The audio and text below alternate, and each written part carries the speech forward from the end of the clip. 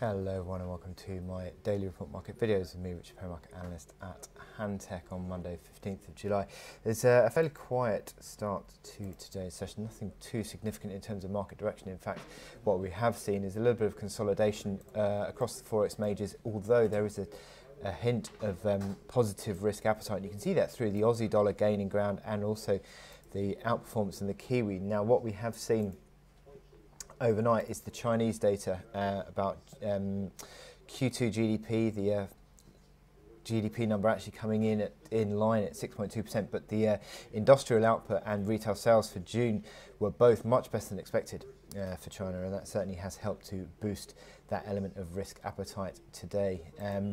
Now, what we have seen is a little bit of a uncertain moves actually on Treasury yields. Initially they opened higher, but just slipped back a little bit on both 10-year and the 2-year, and that has just dragged a little bit on the US dollar, with the euro actually gaining a little bit of ground again, and the yen very mildly gaining on the dollar. So the dollar not performing all that well, a little bit of a mixed move considering sterling is underperforming, but generally speaking, the dollar not all that great. Now what we saw on Friday was Wall Street again moving into all-time high territory, the S&P 500 closing decisively above 3,000 for the first time, and also we saw the Dow posting all-time highs as well. Now that hasn't necessarily been reflected through the European markets, although the DAX is now beginning to take a little bit of strength, but the US futures are about 1/10% higher.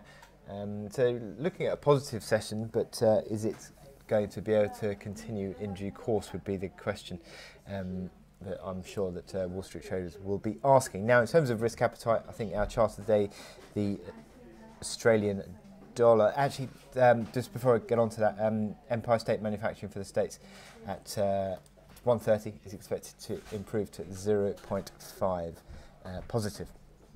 Now my chart today is Aussie yen. Now Aussie yen is an interesting chart because it has certainly got links to risk appetite, Aussie versus the yen, but you can see here there is a potential for a head and shoulders reversal. You can see that above 73.93, and then the resistance of that neckline comes in at 76.40 area. So how the market responds in the next few days will be interesting, because what we have seen this morning, if I zoom in a little bit more, you can see this tick higher on an intraday basis above the resistance of the last couple of weeks to a 2-week high. Now that move above 75.95 certainly has improved the outlook, but just ticked back a little bit today. But you look at the momentum indicators, RSI still above 50, which I think is interesting. MACD lines beginning to edge above neutral, and stochastics are still positively configured. So this is looking like a chart that is developing into something, considering this floor that we've seen around 75.10 has certainly allowed the market just to sort of build upon potential for higher lows.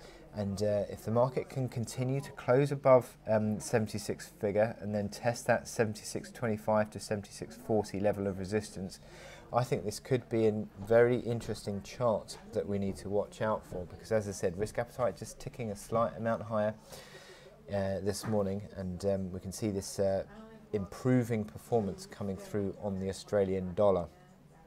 So it is, I think, an interesting chart to watch. Obviously we haven't yet seen the decisive break to the upside, but as the market improves again, hourly momentum indicators positively configured now, the MACD lines are turning above neutral again, and the RSI holding above 40.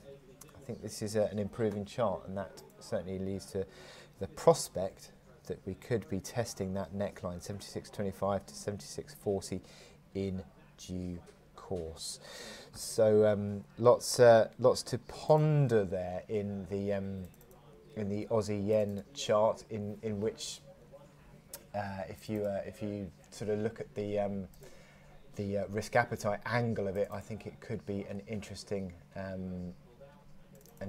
chart. So here we see my subscription for my YouTube video clips, so you can sign up there, and also you can go onto our website and where you can join up for our weekly trading webinars. So with that in mind, I wish you good luck in your trading today, and I will speak to you later.